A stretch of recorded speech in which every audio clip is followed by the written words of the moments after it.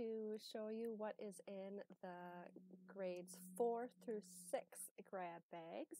These ones are a little bit bigger than our bags for toddlers and preschoolers and the bags for the younger elementary kids, because your project this time is a 3D comic book strip or a graphic novel page, and I'm going to show you the one that I made.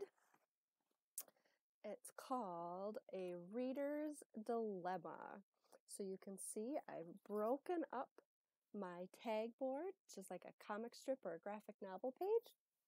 There's squares or panels and even some triangles. When you read graphic novels, you notice that each panel looks a little different. Each artist has their own style. So in mine, I wrote a story about somebody who is trying to figure out what to read. And I used all sorts of fun different stuff. I used some animal-shaped buttons and some feathers and some cotton balls, some more buttons and popsicle sticks for the car and these foam pieces and crayons as well.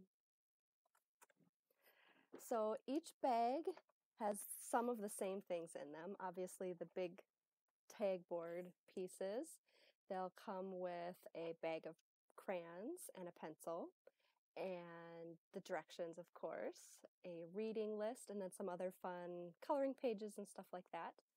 And then each bag is a little different in terms of the stuff I put in them.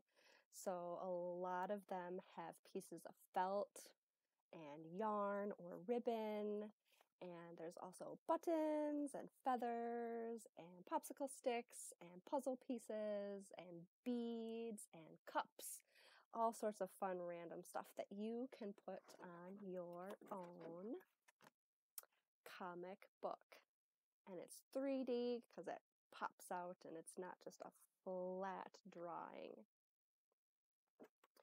I hope you take pictures of the comic book strips that you create and definitely send them to us. I can't wait to see what you create.